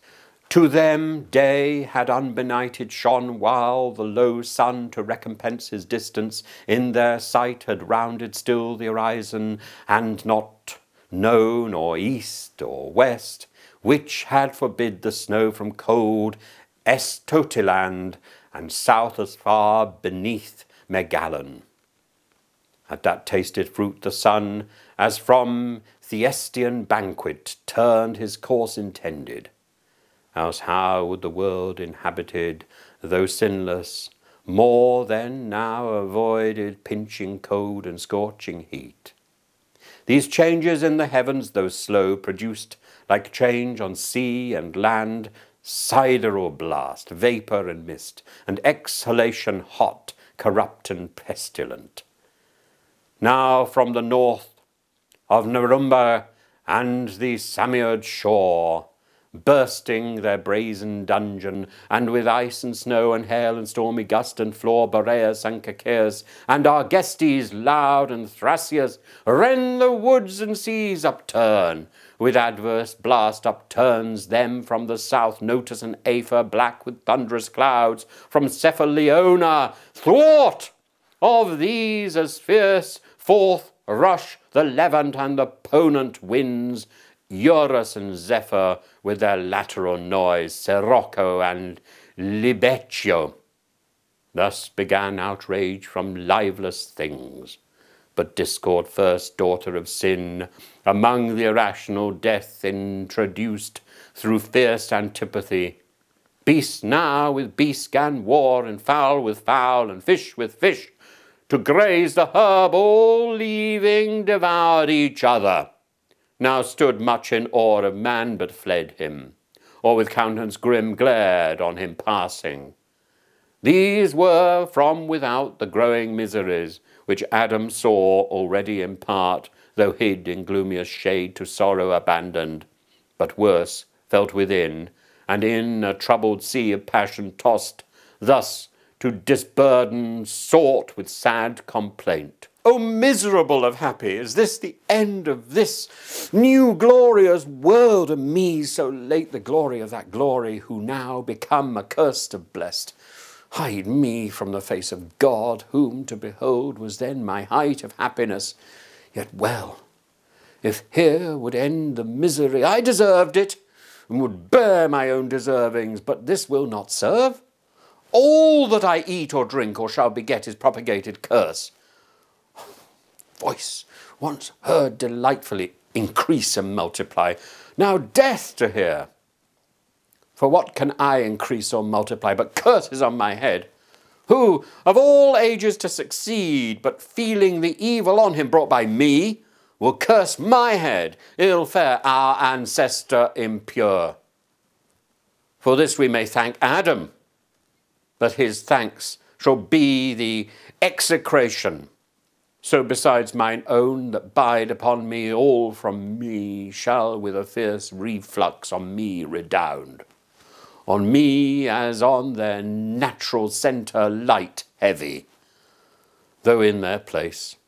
O fleeting joys of paradise, dear brought with lasting woes, did I request thee, Maker, from my clay to mould me man? Did I solicit thee from darkness to promote me, or here place in this delicious garden, as my will concurred not to my being, it were but right and equal to reduce me to my dust, desirous to resign and render back all I received, unable to perform thy terms too hard, by which I was to hold the good I sought not, to the loss that sufficient penalty. Why hast thou added the sense of endless woes?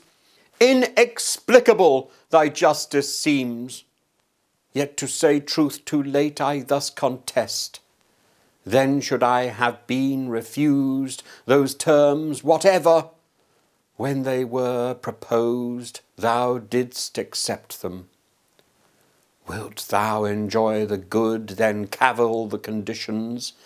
Without thy leave, what if thy son prove disobedience, and reproved retort, wherefore didst thou beget me?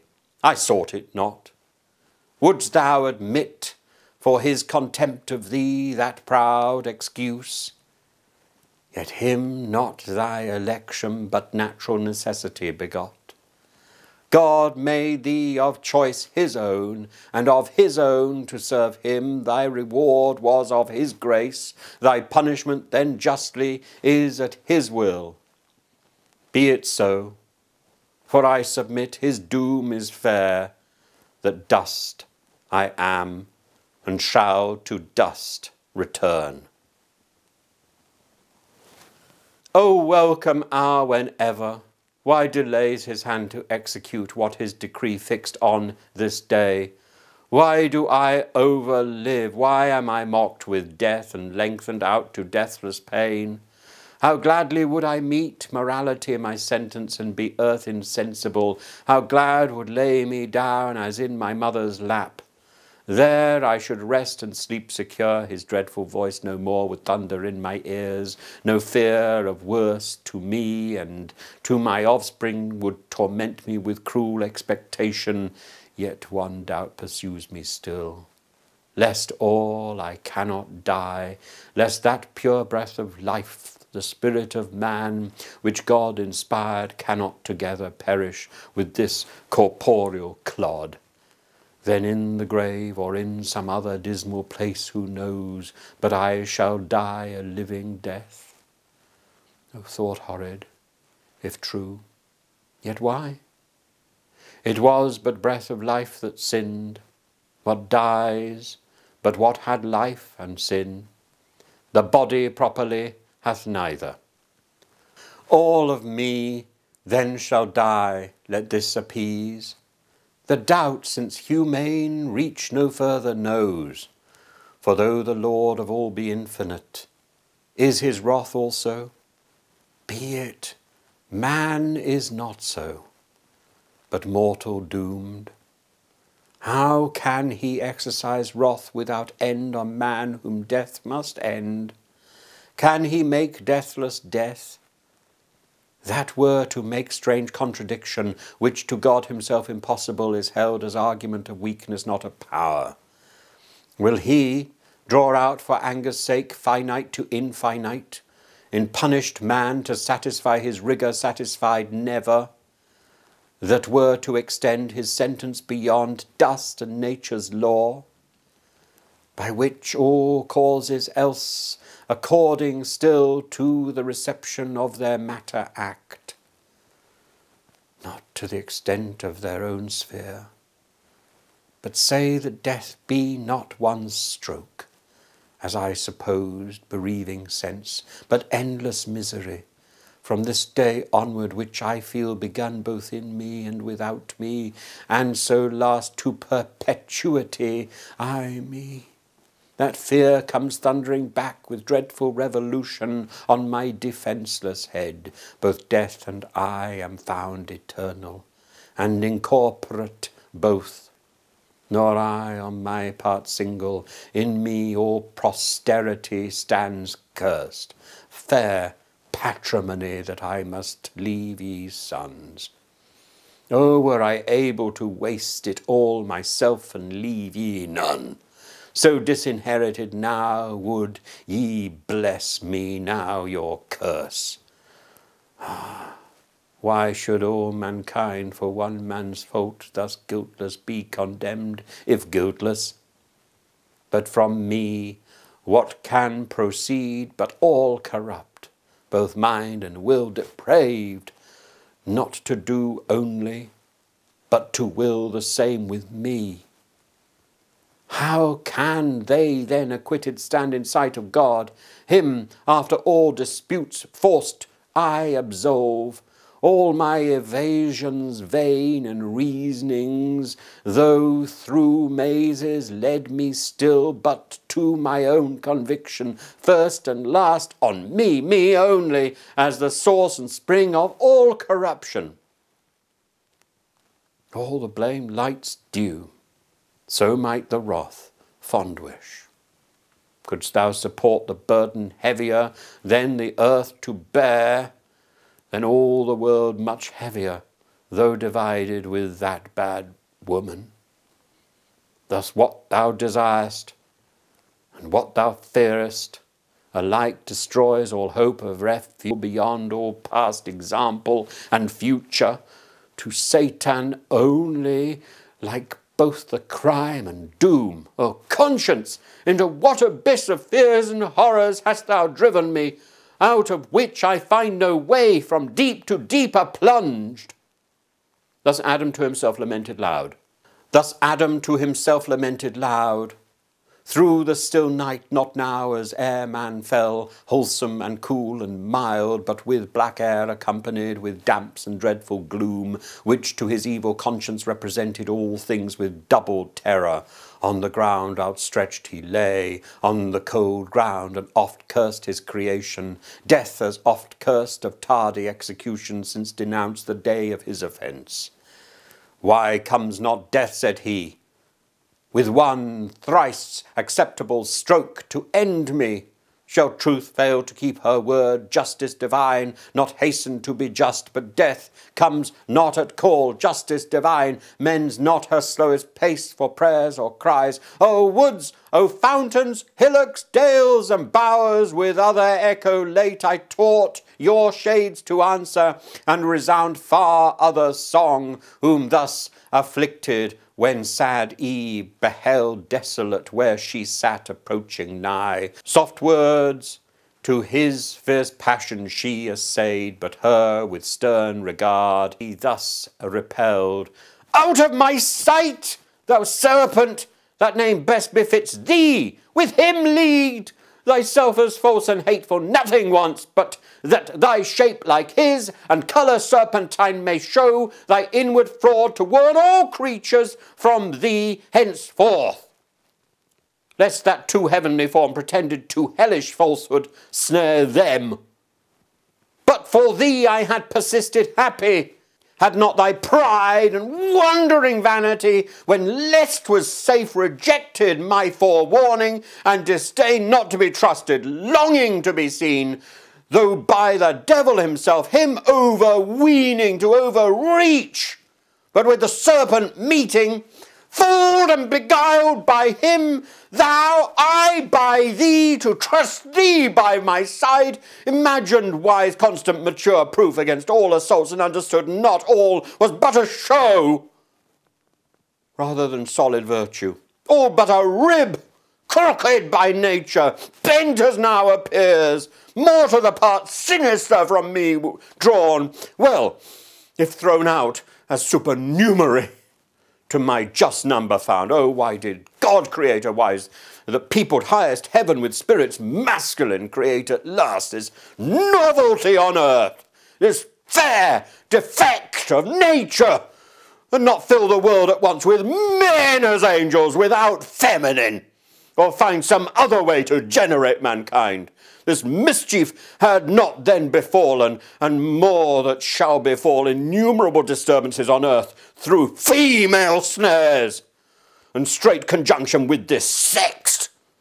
For either he never shall find out fit mate, but such as some misfortune brings him, or mistake, or whom he wishes most shall seldom gain through her perverseness, but shall see her gained by far worse, if she love withheld by parents, or his happiest choice too late shall meet, already linked and wedlock bound to a fell adversary, his hate or shame, which infinite calamity shall cause to human life and household peace confound. He added not, and from her turned. But Eve, not so repulsed, with tears that ceased not flowing, and tresses all disordered, at his feet fell humble, and embracing him, besought his peace, and thus proceeded in her plaint. Forsake me not thus, Adam. Witness heaven, what love sincere and reverence in my heart I bear thee, and unweeting have offended, unhappily deceived thy suppliant. I beg and clasp thy knees, bereave me not, whereon I live, thy gentle looks, thy aid, thy counsel in this uttermost distress, my only strength and stay. Forlorn of thee, whither shall I betake me? Where subsist? While yet we live scarce one short hour, perhaps between us two, let there be peace, both joining as joined in injuries, one enmity against a foe by doom express assigned us, the cruel serpent. On me exercise not thy hatred for this misery befallen, on me already lost, me then thyself more miserable. Both have sinned, but thou against God only, I against God and thee, and to the place of judgment will return. There with my cries importune heaven, that all the sentence from thy head remove may light on me, soul, cause to thee of all this woe, me only just object of this ire. She ended weeping, and her lowly plight immovable, till peace obtained from fault acknowledged and deplored, in Adam wrought commiseration. Soon his heart relented towards her, his life so late and so delight, now at his feet submissive in distress, creature so fair, his reconcilement seeking, his counsel whom she had displeased, his aid, at one disarm, his anger all he lost, and thus with peaceful words upraised her soon. Unwary, and too desirous as before, so now of what thou know'st not, who desirest the punishment all on thyself, alas, bear thine own first, ill able to sustain his full wrath, whose thou feel'st as yet lest part, and my displeasure bear'st so ill. If prayers could alter high degrees, I to that place would speed before thee, and be louder heard, that on my own head all might be visited, thy frailty and infirmer sex forgiven, to me committed, and by me exposed. But rise, let us no more contend, nor blame each other, blamed enough elsewhere, but strive in offices of love, how we may lighten each other's burden in our share of woe. Since this day's death denounced, if aught I see will prove no sudden, but a slow-paced evil, a long day's dying to augment our pain, and to our seed, O hapless seed, derived. To whom thus Eve, recovering heart, replied, Adam, by sad experiment I know how little weight my words with thee confined found so erroneous. Thence by just event found so unfortunate, nevertheless restored by thee, vile as I am, to place of new acceptance, hopeful to regain thy love, the sole contentment of my heart, living or dying. From thee I will not hide what thoughts in my unquiet breast are risen, tending to some relief of our extremes or end, though sharp and sad yet tolerable, as in our evils, and of easier choice, if care of our descent perplex us most, which must be borne to certain woe devoured by death at last, and miserable it is to be to others cause of misery, our own begotten, and of our loins to bring into this cursed world a woeful race, that after wretched life must be at last food for so foul a monster. In thy power it lies, yet ere conception to prevent the race unblessed, to being yet unbegot, childless thou art, childless remain. So death shall be deceived his glut, and with us to be forced to satisfy his ravenous maw. But if thou judge it hard and difficult, conversing, looking, loving, to abstain from love's due rites, nuptial embraces sweet, and with desires to languish without hope, before the present object languishing with like desire, which would be misery and torment less than none of which we dread, then both ourselves and seed at once to free from what we fear for both, let us make short, let us seek death, or he not found supply with our own hands his office on ourselves. Why stand we longer shivering under fears that show no end but death, and have the power of many ways to die the shortest choosing, destruction with destruction to destroy? She ended here, or vehement despair broke off the rest.